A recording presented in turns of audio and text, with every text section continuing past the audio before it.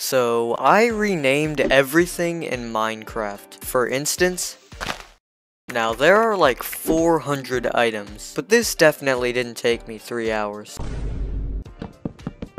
9 trunks for 36 boards, and I get a workbench and twigs. Yum, decaying mussels. What about stone?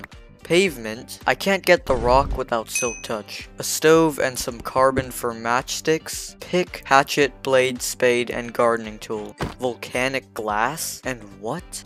Watercraft. Hello there, peasants.